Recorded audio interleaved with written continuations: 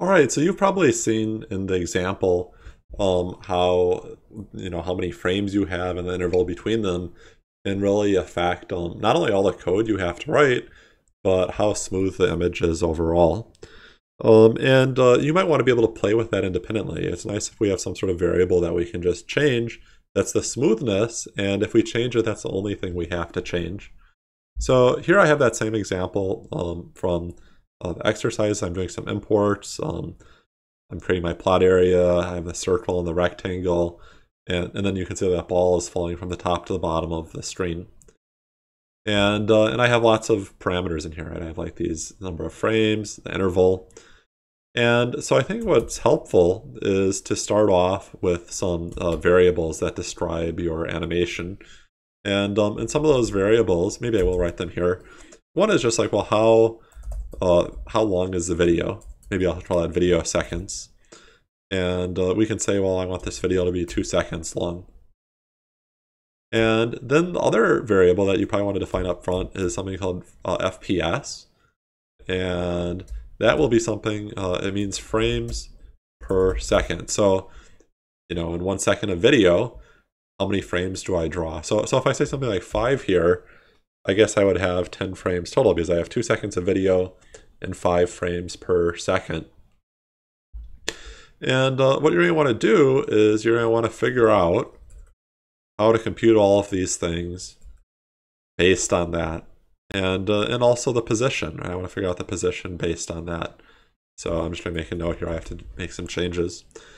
So, well, how many frames are there? I think that's the easiest thing. I can just multiply the video seconds by the frames per second.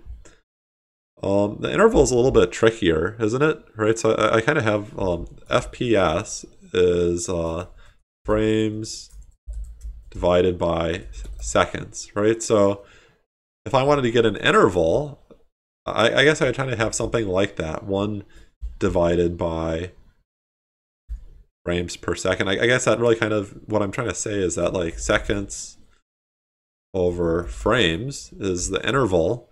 And so the way I would get that is 1 over FPS. And so this is frames per second, which is pretty, or I'm sorry, this is seconds per frame, right? So how many seconds do I have between each frame, which is pretty close, but this needs to be in milliseconds, right? So this is in seconds, I need milliseconds. So I should really say something like 1,000 times that. And of course I can simplify this. So I can say 1,000 over FPS to get it in terms of, how many milliseconds are there between each frame, right? So I have these two things based on my more fundamental variables up here now. How do I actually do my drawing? I think what we want to get away from is thinking too carefully about the frame number because, maybe before, well, right now I have like 10 frames. Maybe later somebody wants to increase the kind of like the smoothness of the video. And now instead of having 10 frames, maybe I have like 100 frames. And it's more useful to be able to think in terms of like, well, what percentage of the way is the video done? And this will be between 0 and 1. How much of the video is done? And so what I can do down here is if I figure out how to write that, I can say, well, I want to draw that circle that's dropping. And it starts at the top, which is 1. And so I can just say, well, minus %, right? So, it starts at 1 when my percent is 0. And at the end of the video, well, this will be 0 and it will be to the bottom. Well, how do I get this percentage? Well, that's pretty easy. I can just divide my frame number I'm currently on by, I don't know, however many frames there are. So maybe what I should do is I know how many frames there are here.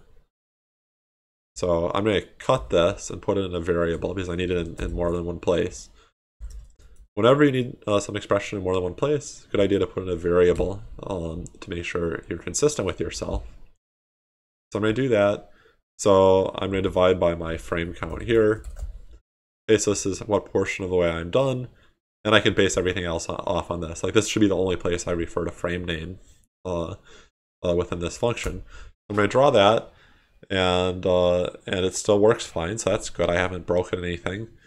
And now I can change these other things, right? If I want to make it better resolution, right? I can change this. And notice before when I only had a few frames, it was pretty fast to generate the video. Now it's going to take longer to generate the video, right? That was about 3 times longer.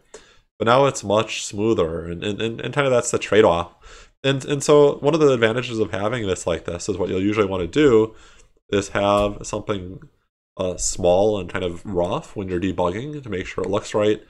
And then when you're all done, maybe make it look like really nice. I can have like 40 frames per second before I kind of share out the video with other people. Now that's a great video, right? It took a while to generate, but that's fine. Okay, so this is good. Another debugging tip I want to give before I wrap up is that it's often helpful to be able to draw an individual frame and think about how it looks and kind of just debug one frame at a time instead of dealing with the whole animation. And so what I'll usually like to do is I'll have something like this. I'll have say something like debug frame equals, let's debug frame 25.